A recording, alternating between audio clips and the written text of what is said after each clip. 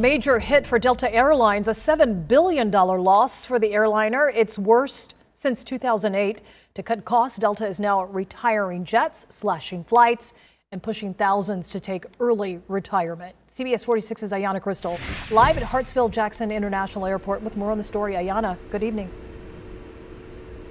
Good evening, Sean. People traveling has halted. Delta lost $7 billion in the second quarter, which is $30 million a day. So to help try to cut down on some of the costs, 17,000 employees have signed up for early retirement and buyouts. But the Delta CEO saying he is trying to avoid laying people off.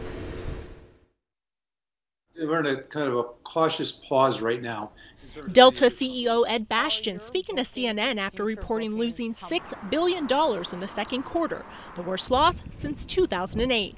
But then as you've seen the spread of the virus pick up, those same bookings have stalled. As travel picked up this summer, Delta planned on adding 1,000 flights a day to its August schedule. But Bastian said they will now add only 500 flights as coronavirus cases are rising. We are facing potential layoffs. Delta's revenue plunged 91%, and the airline is trying to avoid laying people off. Close to half of our staff have taken voluntary leaves for the month with no pay at all, just voluntary unpaid leaves. Second thing we're doing is we got an early retirement offer with our employees that's still open, and we're expecting, we already know there's thousands of employees have signed up to take that offer.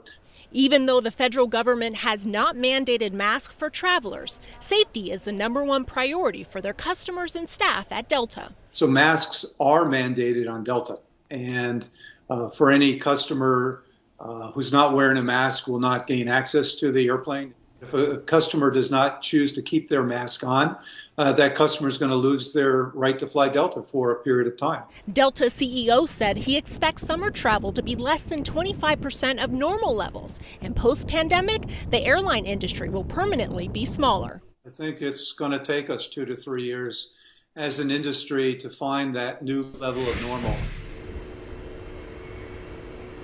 Delta says they will continue to fly at 60% capacity and will block that middle seat until the end of September. So if you're flying with Delta, just remember that you will be required to wear a mask the entire flight.